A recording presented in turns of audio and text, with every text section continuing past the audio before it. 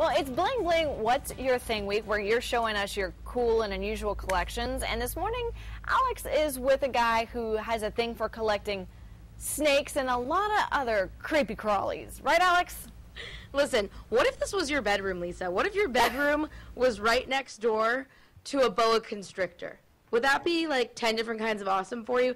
This is actually the room where Bling Bling What's Your Thing is happening. A huge collection of 40 animals, and they're Adams. He is Dr. Dolittle. The room I was just in is his roommates. How do you feel about all these animals? It's not that bad at all, you know. It's cool. Which one makes you feel the most weird?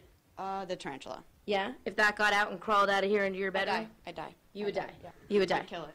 You'd kill it? Yeah. How do you feel about that? I got permission. She's in her rights. I Yeah, got she's permission. absolutely in her. Yeah. If one Is of that our in your trainers lease? gets out, Yes, absolutely. It's in your... we sign Yes. papers. Okay, well, let me just... I'm really happy for that. Okay, these... What are you holding right now? I have ball pythons. Ball pythons. Yes. These are 2 of 40 of your animals. Yes, 2 of 40, and hopefully this one's going to make a lot more. I'm pretty sure she's going to have a nice clutch. She's going to lay some eggs pretty soon for me.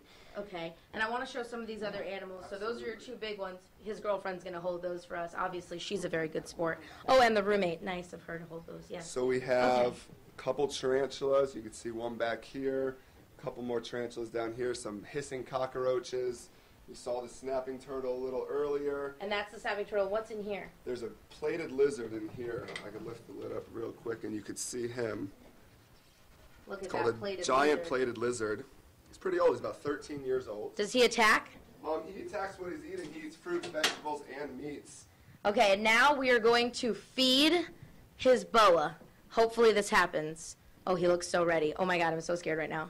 Oh my gosh. Oh my gosh. Oh my God. I wasn't expecting that to happen. Wow. That had to have been the scariest thing I've ever seen. By far. So you do this on a daily basis? Not daily with the snakes. Snakes eat every 5 to 7 days, especially now when it's warming up during the summer. Wow. If you've never seen anything, was that the scariest thing you've ever seen, you guys? I screamed. Did you hear me scream? Well, I joined you, Alex.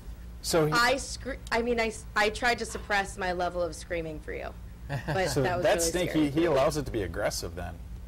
It was like, "Arr!" Yeah. Some people just put the frozen or the dead mouse in there and then it just comes up to it and just eats it. But that one is still aggressive. Yeah, you got to wave it in front of him. That way he thinks that it's still alive and he's more likely to go towards it. My husband had the red-tailed Colombian boa, had a couple of snakes. They're not in our house right now. They got No more, huh? no more snakes. If I was moving in, they were moving out.